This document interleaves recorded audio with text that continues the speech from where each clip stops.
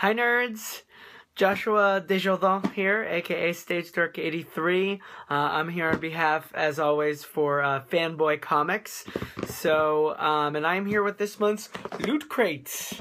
Very excited. I do believe this month's theme is play. So let's see what we have to play with. Pun intended. Alright. Okay, very cool. First thing I'm seeing here is Muni. A fun little I've seen these guys. Muni World. Like a vinyl figure almost, but looks like you can draw on him. So very, very awesome. Oh wow, look at some of the cool things other people have done. Very, very creative. That's very cool. Sweet.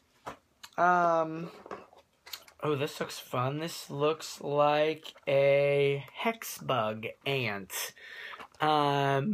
Looks like a fun little robotic ant toy that looks like a bug. Ooh, I might be able to scare my husband with this one. Very, very fun. Play with that. Super Fight, the Loot Crate deck. This is a 100 card version of the viral card game Super Fight, designed exclusively for Loot Crate by Skybound. These cards are only available in this exclusive deck. Create hilarious fighters with these cards, then argue over who would win in a fight between them. That's hilarious.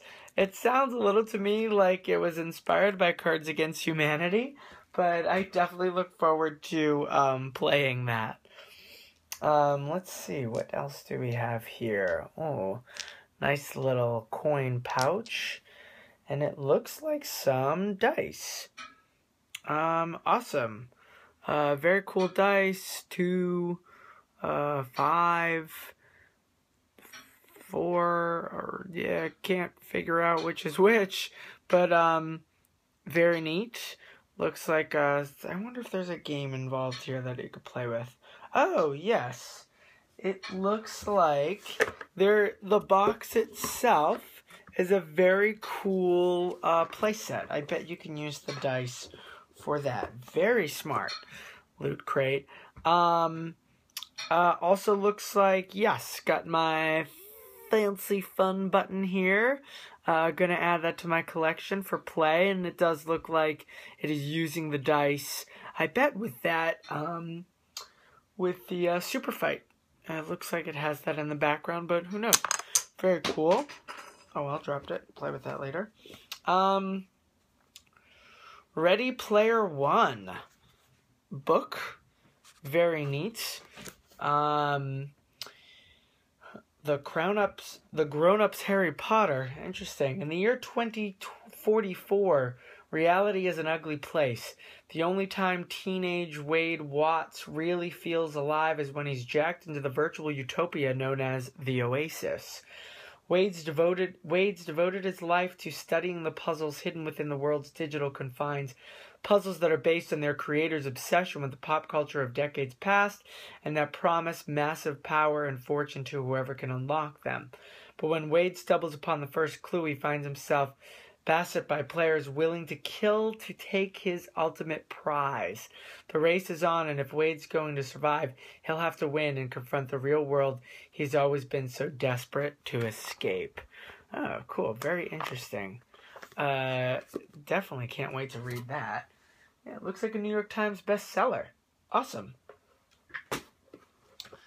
Alright, what else do we have here? Looks like a fun poster.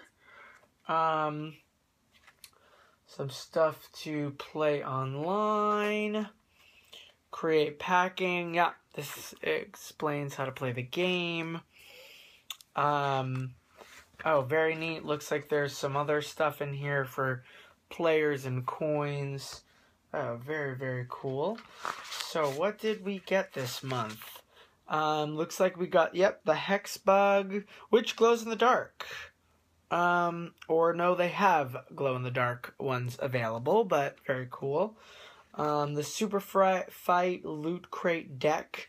So also looks like, and the dice game. Awesome.